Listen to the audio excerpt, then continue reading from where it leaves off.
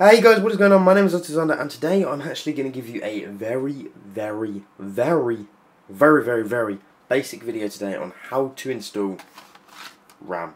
That is going to be pretty much it. There's not very much more simpler than this. It's basically, first thing you want to do is 100% make sure you have no static build-up on you before you touch any of your parts.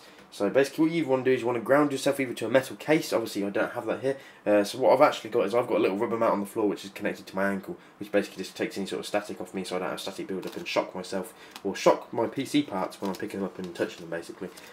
But first of all, what you've got to do is you get your stick and you put it in there. That's pretty much it. So basically you have different configurations and stuff. They recommend it in your manuals and that. Most of the time for the Asus motherboard you go for the blue ones first. That is if you, for instance, you've only got two, and it gives you the kind of best recommended setups for. I'm not 100% sure how it works, but it kind of clashes with speed and stuff and all that, and basically how they run together and nicely. One thing you will notice is a lot of motherboards actually. You see these little like plastic prong bits. Some motherboards are kind of stuck, the bottom ones, and it's only the top ones that go in and out. So basically, in which case, for those ones, you kind of put it in at an angle. You put in that one first, and then you drop it in like that. But this one right here, this has all kind of four. And what happens when you push it in? They basically, when it goes down, it clicks, and they lock over the top, and stop you from pulling it out or stop it from coming out.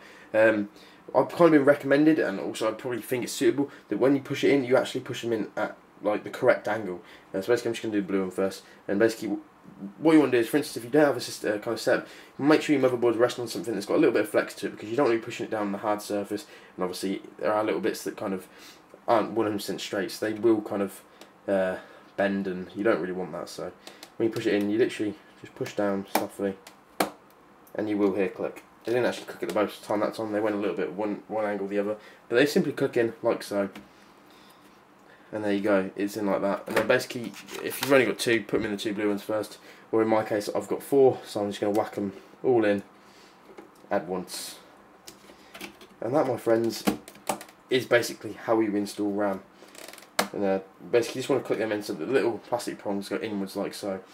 What I'm going to do is I'm just going to zoom in real close right now, just so you guys can get a better kind of look at how the prongs kind of move when they actually do clip in. So let me get the next one out. As you can see right there, get it lined up first of all.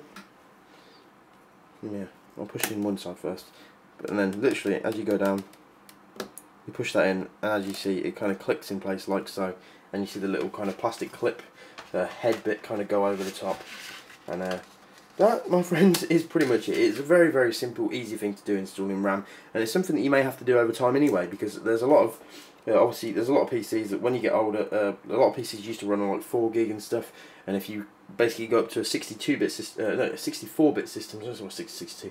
Basically, you get 34-bit, 32-bit, and then you get 64-bit, and basically a 32-bit system can only support up to 4 gig of RAM. So if you then go up to a 64-bit system, you can then obviously go up to more. But there's no point having more RAM on a 32-bit because you can only use 4 gig of RAM. So right here, I actually have 4 RAM sticks of 4, so 16 gig of RAM I've got just there. 1,800 speed. Thank you so much for Kingston for sending me out to these for review. I have done an unboxing video, guys, if you want to check them out.